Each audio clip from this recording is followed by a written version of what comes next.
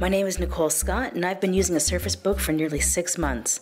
So when I got invited to check out the Surface Lab in Redmond, I jumped at the chance to get a sneak peek on how my weapon of choice was created. The design process of the Surface Book began with a cardboard cutout, and thanks to the 10,000 square foot rapid prototyping lab on Microsoft's Redmond campus, the team was able to iterate designs in just a day. After the cardboard cutout, which they simply referred to as book, they printed concepts with a 3D printer, then moved on to machined versions, and we even got to see the first working muscle wire detach mechanism prototype.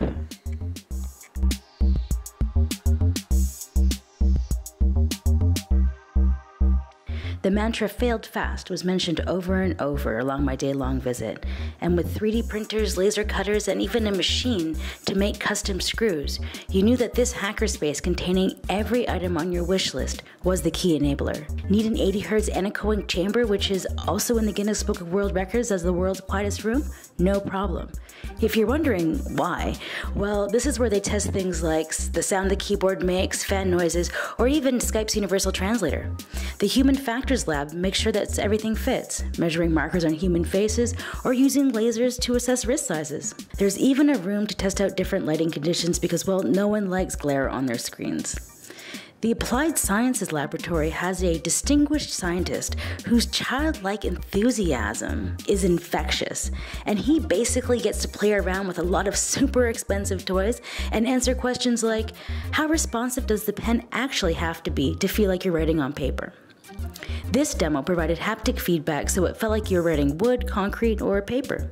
The Surface Lab's playground and the fail fast mantra allowed the team to create one of the most dynamic hardware designs since the MacBook Air.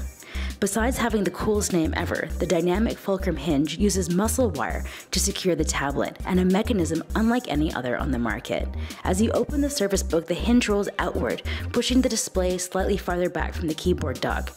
This increases the surface area of the base, making it more stable and harder to tip over. This was just a little behind the scenes of Microsoft's Surface Lab. This wasn't enough and you want more? Be sure to check the description below where there'll be a link to an article with some photos and maybe another video about the type cover. While you're down there, why don't you like this video and subscribe to our channel?